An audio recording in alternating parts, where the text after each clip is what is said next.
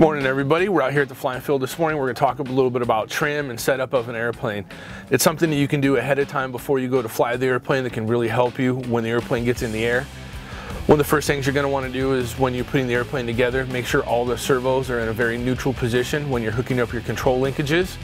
You want to have as little sub-trim as you can and have everything centered as best as possible through mechanical ways of using the threads on the push rods to get the distance correct and close as possible to center. Once you come to the field, get the airplane, run it up, make sure everything's running good. Once again, give it one last check.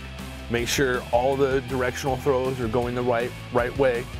Make sure up is up on the elevator, left and right are correct on the rudder, right and left are correct on the ailerons.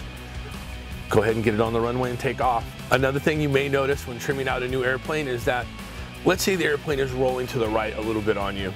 So you add some left trim, and now you find that the last click of trim you need either causes the airplane to roll a little bit to the left slightly, or it just won't hold the airplane wants to creep back to the right.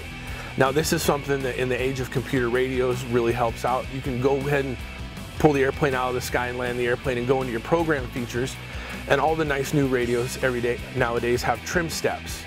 You can make the size of the trim movement larger or smaller in the radio, and this will help you in getting a very nicely trimmed airplane. So in this case, you're going to want to make the trim steps a little bit smaller so you can get a finer tune on the ailerons and cause the airplane to stop rolling right or left and get a much more true flying airplane.